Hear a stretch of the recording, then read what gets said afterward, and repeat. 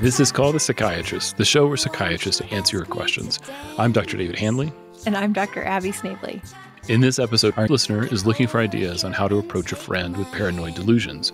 Say you like me, you better count the ways. Just a quick reminder, listening to this podcast does not mean we have a doctor-patient relationship. Our intention is to educate and entertain you. Nothing we say is intended or recommended as a substitute for medical advice, diagnosis, or treatment. Always seek the advice of your own physician or other qualified healthcare professional regarding any medical questions or conditions. I was going to say, you should maybe call a qualified healthcare provider about your current condition because you don't sound so hot, my friend. It's going to be fine. It is fine. If you wait long enough, everything resolved. Right. Either by death or some other way. Yeah. I mean, right. The natural course of things is to either get better or get worse. That's right. It's profound. We'll find out. This could be our last episode. Watch out. Let's make it a good one. Our first question is from a listener who wishes to remain anonymous. The person identified themselves as a faithful listener, so I guess we can call her Faith. Love it. A friend I've had for over 30 years is going through a traumatic divorce. She seemed to be coping okay and going to counseling twice a week, but she seems to have snapped recently and has been extremely paranoid that everyone is out to get her and even kill her. She no longer goes to counseling because she doesn't trust her. Anyone who tells her she needs help all of a sudden is part of this imaginary group out to get her. There have been some suspicious things occurring, but 99% of what she thinks is happening is just in her head. If I tell her she needs help, then I will suddenly become part of the problem in her mind. So I just listen on occasion and try to inject logical thinking into the conversation. I know I can't help her, but is there a way to suggest something beneficial to her without her thinking I'm also part of this group to take her down? Can trauma cause paranoid personality disorder? She has every symptom. If she doesn't seek help soon, I'm afraid her life will be more like a movie where the ending will be her carted off to the locked psych ward screaming, "I'm not crazy." I mean, that does still happen, doesn't it? Admissions to a locked unit. Yeah. It does still happen. I was like, I don't know if that's the beginning or the end of the movie, but it depends on which side you want to follow the drama. But there's plenty, it sounds like, is all I'm saying. Yeah.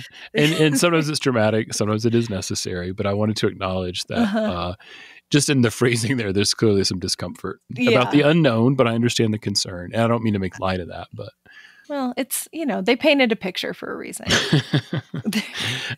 Also, we appreciate this person sending in the question. It's a good reminder that psychiatric conditions affect everybody, families, friends, caregivers.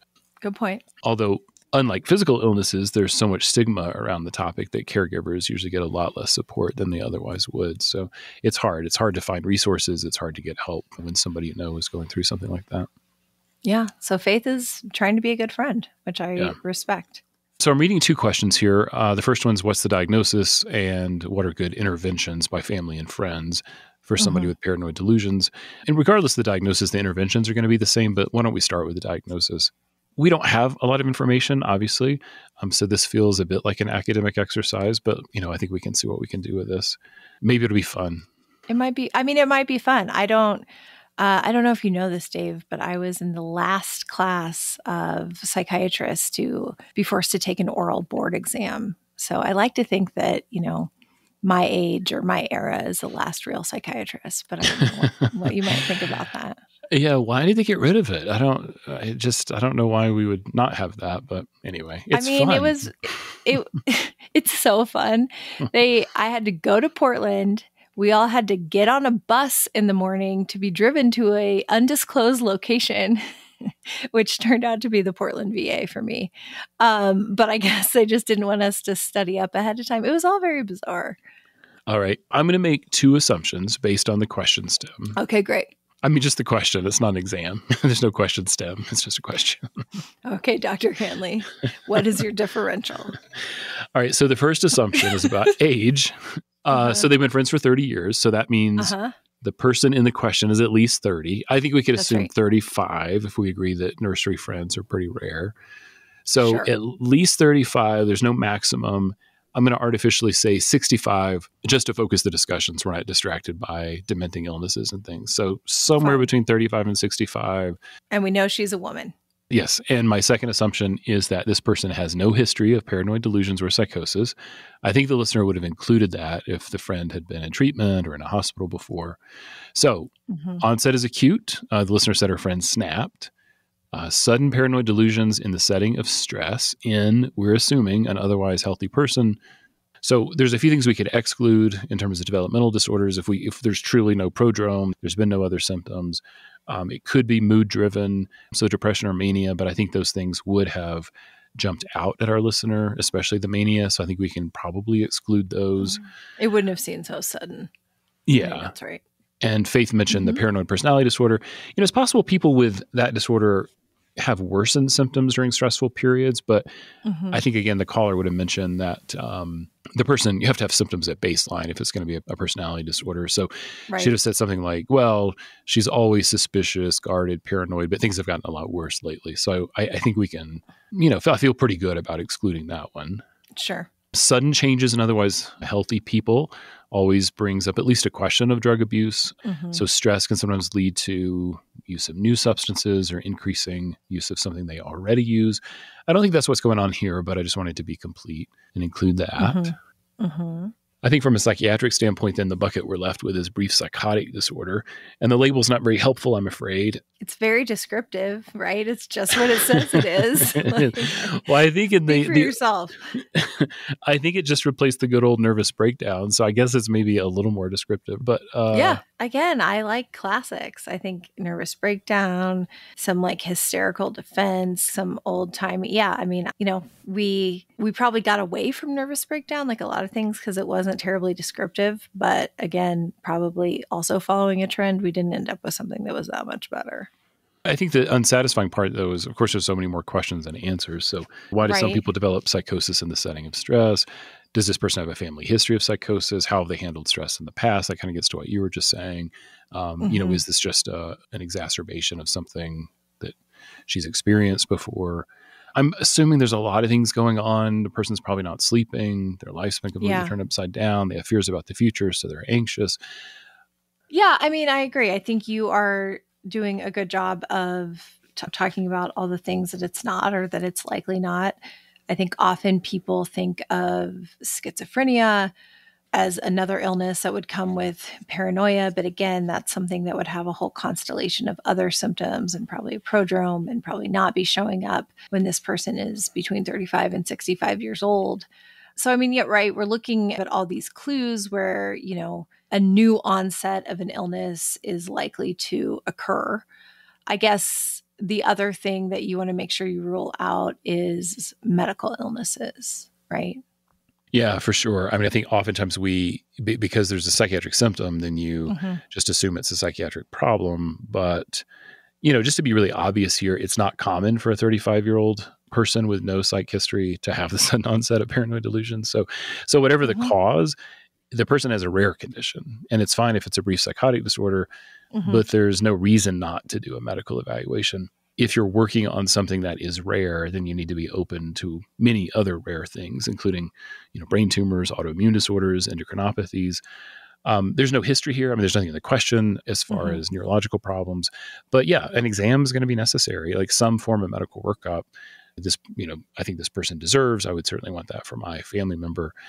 That label of brief psychotic disorder is not very helpful. But diagnosis is important for prognosis and can't even really offer much. Well, and it's one of those where we can say this is what it is now, but really the future is going to help determine the prognosis and maybe be able to secure a more stable diagnosis, which, honestly would end up being a longer term problem. So maybe a brief psychotic disorder that occurs once and doesn't reoccur, which I want to say is like 10% of the time or something, would be best case scenario. But again, that's making a lot of assumptions and only time will tell. Yeah, and family history seems to dictate. Like if for some reason you've had this as a result of stress and you have a family history of psychosis, or if you've got some other comorbid psychiatric problem, I think your chances of it happening again. Okay, so if we try to wrap it up, she's having a symptom of psychosis, a symptom of paranoia. We're trying to whittle it down into a more precise diagnosis, which, as you said, could be helpful, but I don't think we have enough information. And some of these other things, including family history, substance abuse history, kind of other things might help fill out this presentation. But given what we know, which sounds like as much as her best friend of 30 years kinds of knows, then we're going to have to move to treatment. And then maybe you can give an example of the speech you give families about, why it doesn't really matter what's wrong with her. We treat it all the same. I would never say that. I know you wouldn't. It's like, no, it's like, oh, good news. This is a poorly defined problem that we are going to treat with a blunt instrument. No, it's. I thought I learned that speech from you. No. Yeah, no, I think that's right. Yeah. You're delivered with more panache usually, but yeah. Do you remember one time I wrote a PRN order when you were my attending, and you disapproved of the dose, and you told me that I may as well have just written that the patient should pet a bunny 3 times a day? Calm me down. I don't remember that. It's a true story. You probably said it with a little more biting wit, but the point was not lost on me. Yeah, so you learned something. You're welcome. I did, yeah. May pet bunny 3 times a day is just as effective as whatever I wrote. I actually don't know what it was, but it was not enough. I was obviously not impressed, with your dosing strategy. You're right. You got so bored with criticizing me, you had to get really creative with it. The one saved for when my self-esteem was in the tank. It was really helpful. Well, sometimes we got to break you down before we can build you back up. I'm still waiting for the building back up, but you alert me when it's going to happen. I'll perk up. It's any day now, soldier. Is that okay? Okay. I've only been waiting since 2006. So you kind of set up a segue. We could talk about interventions. I think that's really what Faith was wondering about, right? She's worried about her friend. Yeah. So when I try to get somebody like this to engage in treatment, at least at first, I don't directly address the delusions. I address the impact of the stress from the delusions. So things like, you're going through so much, the stress must be overwhelming. Maybe it'd be helpful to talk to somebody.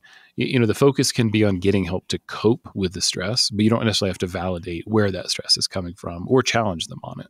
Right. I think the major theme there is you have to dig in for the empathy. It almost feels like parenting. When you have someone, a toddler, or in this case, just a friend who's irrational, given the circumstances as you see it, but understanding it's their reality. So you just have to imagine, like, if this were really happening, how horrific they must be feeling. Like, how might you feel if someone were pursuing you and trying to kill you? And so I think if you could just frame your approach in that way, have empathy for what they're going through, and only focus then on the stress reaction about, it sounds like you really need to get some help for your sleep, or because things have been so nerve-wracking. You don't necessarily have to say, this is because I think that you're crazy. And in fact, I would recommend against that.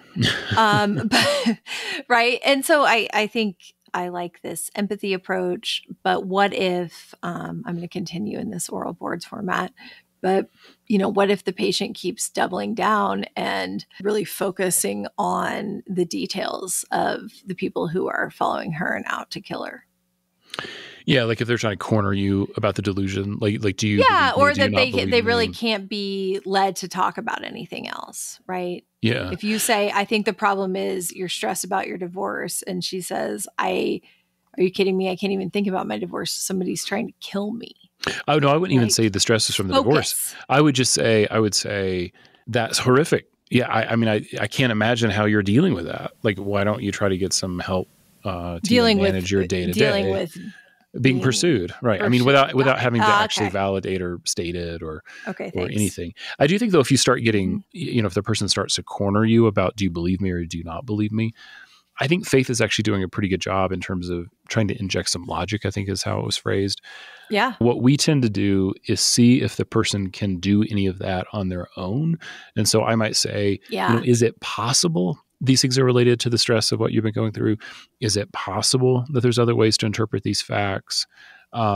Is it just even within the realm of possibility that it was a coincidence that the blue van that was parked 3 spots from the fence, or, or whatever that they're focused on. Right. That had your anniversary as its license plate numbers. Right. You want to see if there's like if the door is even open a crack to an alternative explanation. I was, referring to as well, because I think that also helps with diagnosis and prognosis, right? Or at least points the intervention. And so someone who can't find a crack in it is in a very different position. Yeah, and I would say it speaks to severity for sure. Yes. Like, are they open to the possibility of reality, or are they not? And that's going to probably dictate what happens next, or what happens over the next few days or few weeks. And those looking for those cracks, I mean, that's really just an adaptation from cognitive therapy as far as restructuring our assumptions. I will say there's times when I will be more direct, not to just say, this is all in your head, but I might point out the absurdity of the logic. And you have to have like a pretty good connection with somebody, I think, if you're going to oppose them. But for example, I might point out a person's grandiosity to think that they're so important that the CIA, FBI, Department of Homeland Security, I mean, whatever, would go through this elaborate ruse, all this trouble, spending millions of dollars a day on putting these cameras in every place that you go. I mean, I take the seed of what they're saying and unspool it. And again, I don't challenge it. I try not to be judgmental. Like, you're inviting them to defend the argument, at least. Right. And in the defense, you try to, again, you're just looking for those cracks in the delusion. But you also, I mean, with anything, if you are, seeing reality or even just taking the different side of an argument from someone, often if you were to make the mistake of really refuting it and saying, that's impossible, nobody's out to kill you, this, here's all the evidence against what you're saying, that would probably, she would just take the other side of the she get seesaw and balance it and try to get defensive. I mean, the death threat, again, I feel like probably leads her to be more alarmed and obviously more scared than some other types of delusions. But I also think sometimes there's a way to say, how is this coming up? If this is all she talks about with her friends, like, has she been able to go to work? Are there other ways that this symptom, and again, you don't have to call it a symptom, but, is there a way that the focus on all of these things around her is getting in the way of her living her life, or getting in the way of her pursuing other goals or values that she has, can sometimes, I think, be a way to have somebody at least step outside of that and recognize other parts of their life that are going on. Again, depending on kind of how far down or how far gone she is with this line of thinking. Yeah, I mean, it'd be helpful to know, like, is she working? Is she still parenting? If she has children? Is she fulfilling other social obligations? Yeah. Or is she holed up in her house? Which actually... If this has taken over her life, then, that last... scenario that we were laughing at, hopefully not in a bad way, but hopefully this doesn't come to an involuntary hospitalization or being dragged away. But like, if she's really not functioning, then that's a different type of intervention. Yeah. Well, and I want to bring up, maybe to close this, you have to talk about safety. Obviously. If you take the premise that you're being hunted and the intent is being murdered, then you may kill yourself before someone else does, just to alleviate the anxiety of what you believe is going to happen to you. You may start making plans in your own mind, to defend yourself. So if these people are going to kill me, then I can kill them first, and it would actually be justified.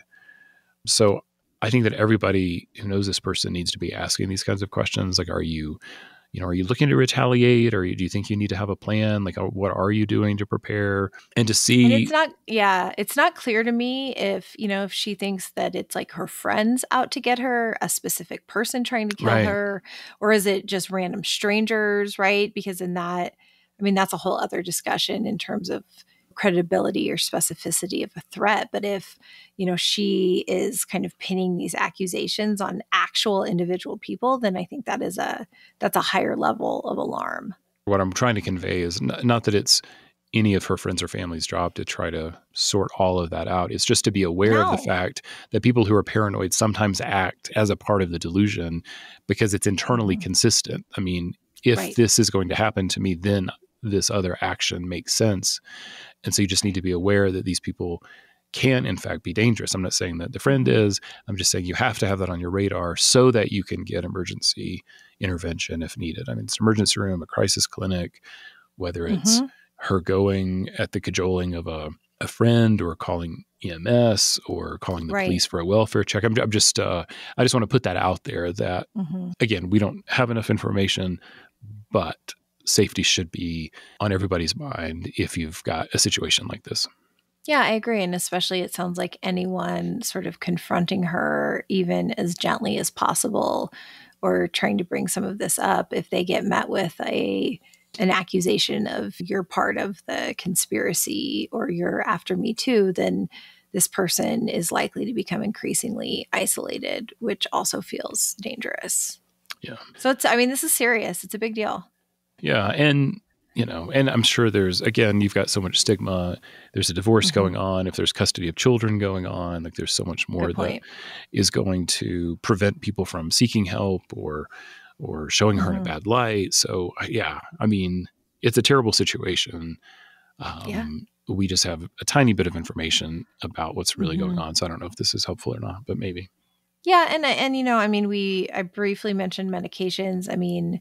If this is a delusional disorder or even a brief psychotic episode, depending on the other symptoms, antipsychotics may or may not be indicated, but you've mentioned insomnia a couple times, Dave. That could also be a hook. If there's a problem that she's willing to admit having, right? Even if it's insomnia, I think that can be a fine way of like, okay, yeah, you don't want to talk about the divorce, you don't want to talk about the rest of this, but what if you talk to a doctor to try to get some sleep? Like everybody feels better with some sleep. Yeah. And there may be some symptomatic treatments that kind of helps her through this, even, or maybe especially even if this is kind of a stress reaction. Yeah. Yeah. I do the same thing. Try to find the hook, try to be real symptom focused. If that creates a little bit of an alliance, a lot of medications we can give you to make you sleep. So some of them might decrease your delusional intensity. So yeah, there might be some other side effects, but they're called major tranquilizers for a reason. Again, that's that's how you treat nervous breakdowns, and you're older than me, so I don't know much about that. Back in the day, when everyone was collapsing under their fainting couches. All right. Well, listen, thank you again for writing in with your question. And we thank all of you for listening. Please send in your questions by email or an audio message at our website, callthepsychiatrist.com. We'd love to see you on Instagram and Facebook at Call the Psychiatrist. And if you've gotten any benefit from the show, we'd really appreciate it if you'd write a review wherever you listen. Take care. Bye. Again, it's up to you. I really don't know if this is a great idea for you right now. Let's just see what happens. It's an experience. Let's trust the process. Let's trust the process. Is that right? I learned from this podcast to never trust a therapist who says trust the process. Well, you learned something good. That's right. I know you blew your cover, Dave.